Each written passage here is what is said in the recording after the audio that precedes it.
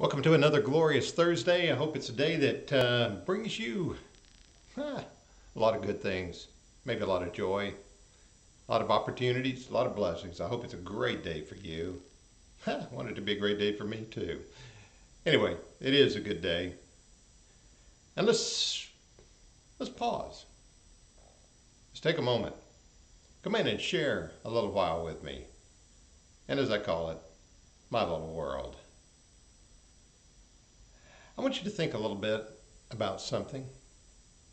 You know, we've noted sometimes that right at the end of that marvelous chapter of writing that Paul puts into 1 Corinthians 13, he says the greatest of these is love. John has a lot to say about love and loving one another, loving your brother, loving God, what it means. There are great messages throughout the pages of the Bible. Jesus said we're going to be recognized by the love that we have for one another. Those are important things to think about. But I came across a quote the other day that really caught my attention, made me think about our times and some of the things that go on. Because as you think about it, people are always looking for somebody to blame for their situation. We want to justify our shortcomings, the lack of blessings as we might see it in our lives. We want to see our deprived situation as being somebody else's fault, maybe a generation or 2 generations or 5 generations or hundreds of years ago that somebody did something to our family, or something happened, or somebody made a bad choice, or it can come down to just mom and dad. And thus my life is bad because of what somebody else did. There's a quality that we need to think about in that. While somebody may have done bad things, well, I understand that. Nations against nations, people against people, tribes against tribes, and so forth. But what are we going to do about it? Quite often there are calls for reparations. Pay me back for what I've lost. I think maybe there is some justification for some things. But generally speaking, how do you repair something that was done 1,000 years ago, 100 years ago, when the people that were involved are gone? How do you fight against the culture that existed in a time? I could get off into a lot of things, but I want you to think about something and see if it has an impact in it. I don't say I've got all the answers to it, but I came across that quote that I mentioned by Cornel West.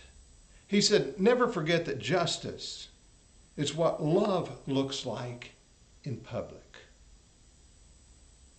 Think about that one for just a moment. Kind of let it sink in. Does our public persona and our earnest appreciation of love show itself in our idea of justice? I hope so. I hope in our hearts and our minds we recognize that.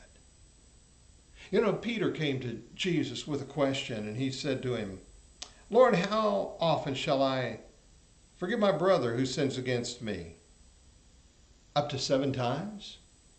Matthew 18, verse 21. Of course, many people know Jesus responded, "Well, no, not until 7 times, but up until 70 times 7. How often shall I set aside a wrong that's been done to me?" It's a difficult thing. But one of the greatest powers we have at our disposal arises out of a sense of love. A love of self, a love of God, and a love of other people. And we call it forgiveness. Love that sets aside a wrong that is done. Go earlier in that 13th chapter of 1 Corinthians and you see it there. That doesn't account for the wrongs that were done, but says, here's where we are. And let's move forward from here. Here's where we are. Let's make the best with one another and of one another. That makes life better.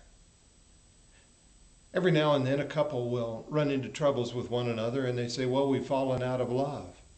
My immediate response is, we'll fall back into love. A wife will say, I don't love him anymore. I said, well, start loving him again. Same from the other end. A husband might say, well, I just don't love her anymore. Well, start loving her again. Love is on purpose. Love is a determination. And when it comes down to wrongs that are done, it is purposeful when we think about forgiveness.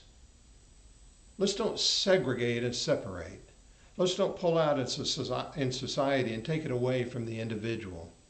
But the individual, in dealing with individuals and looking at one another, how much further ahead would we be if we set aside the wrongs that have been done with loving forgiveness and began to move forward in the best way that we can with one another, in the company of one another, and even for one another?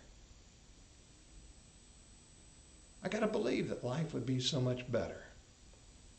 And I got to believe that that really ties into so many things that Jesus tried to teach us. A better world begins with our love and our forgiveness of one another. It's great power. Use it well. Hey, thanks for spending a few minutes with me today. And I hope it's a day that you find the opportunity to set aside, forgive, and express love in the best way you possibly can. Thanks for being with me. We'll share a little more as we get a little further down the road. And one more time, thanks for sharing this time with me.